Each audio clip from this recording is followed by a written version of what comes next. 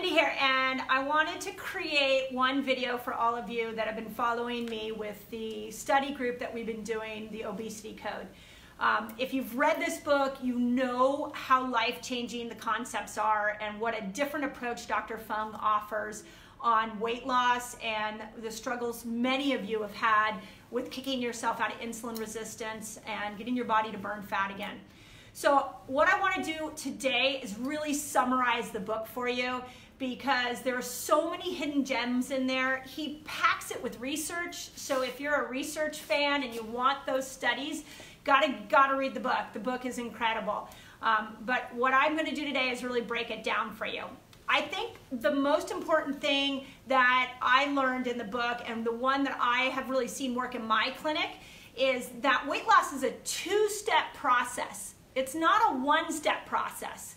And it doesn't mean that we are to work with our food and then go exercise.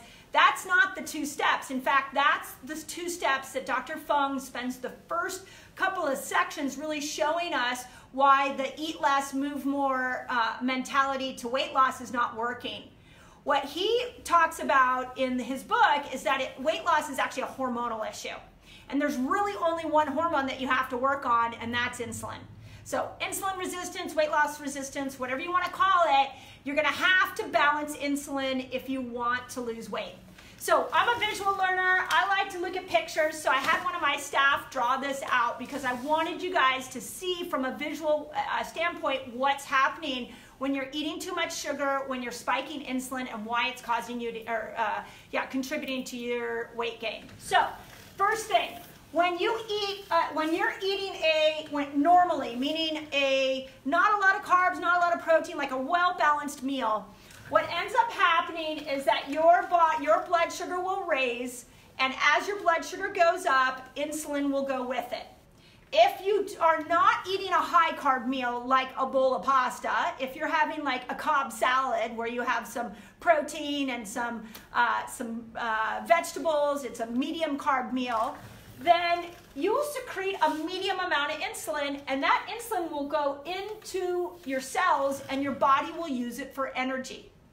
But many of Americans, many of you who have been eating high carbohydrate meals for so long have been eating meals that cause your blood sugar to go high and then your insulin goes high. And because your insulin goes high, what ends up happening is you flood that cell with insulin. And on the top part of the cell are these little receptor sites that invite the insulin in. But if you go and you flood all of your cell with insulin because your meal was so high in carbohydrates, then your body can only allow so much of that insulin to go into the cell. The extra insulin gets stored as fat. And this is why people gain weight. So you can eat, Dr. Fung points this out, you could have a bowl of cereal, or you could have a low-fat, low-calorie cereal, or you could have a bowl of broccoli, and their calorie count might be the same, but their insulin count will not. So the bowl of low-fat, non-sugary cereal may appear to be low in calories, but because it's spiking your insulin, you're flooding your cells and you're making yourself insulin resistant. So if you're going to lose weight, you're going to have to cut your carbs out, you're going to have to cut your sugar out, you're going to have to eat low carb. I know everybody, as a lot of people ask me, because I'm such a fan of keto, that they're like, oh, it's just another fad. It's not. I promise you the keto's staying around for a long time because people are getting results. And what they're doing is that they're going back to this model where they're lowering insulin so that their cells can start to hear it again and let it in. So first step, you got to lower carbs. You got to lower sugar. You even need to do moderate protein. There was a lot of questions in my resetter group around protein.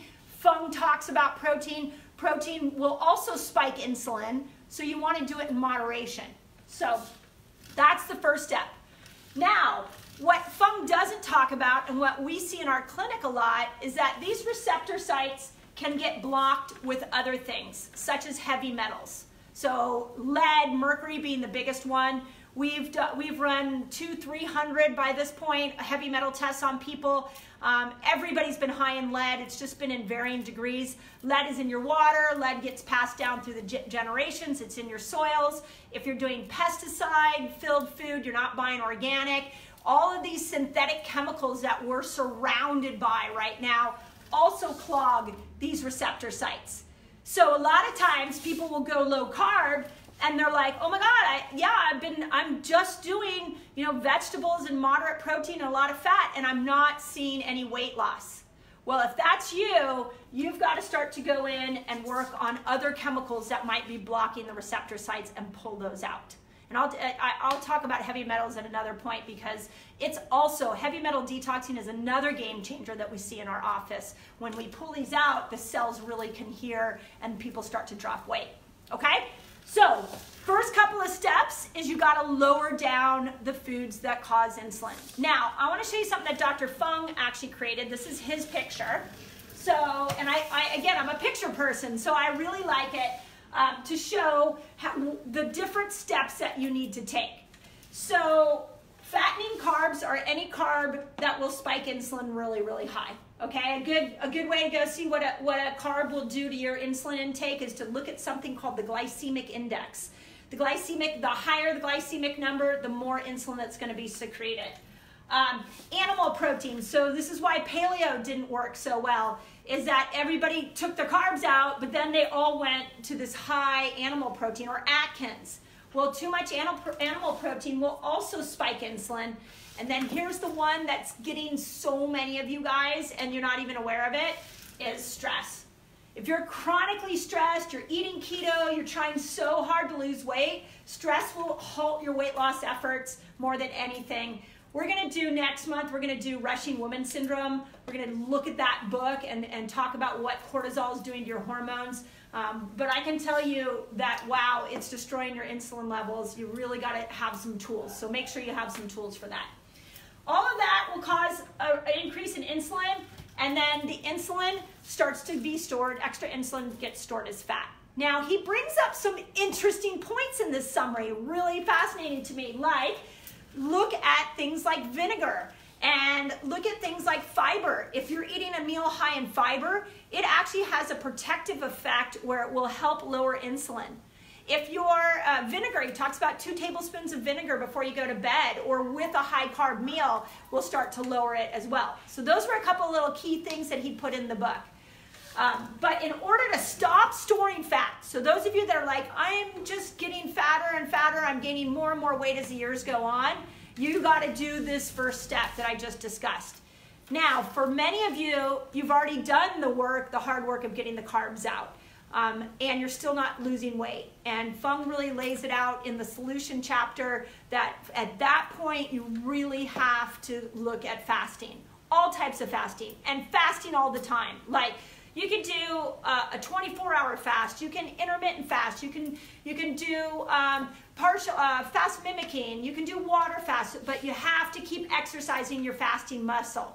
Because when you bring that insulin down for a significant period of time, what you tell your body is, hey, there's no blood sugar coming in. We're not getting any spike in blood sugar, and the pancreas is not going to secrete any insulin. So you better go find that extra stuff that I stored 5, 10, 20 years ago and burn that for energy. How cool is that? So what your body does, because you're not eating, is that insulin stays low and it goes looking for more insulin and sugar to burn for energy, and you burn fat. So super cool. We see in our clinic all the time people dropping 60, 70 pounds.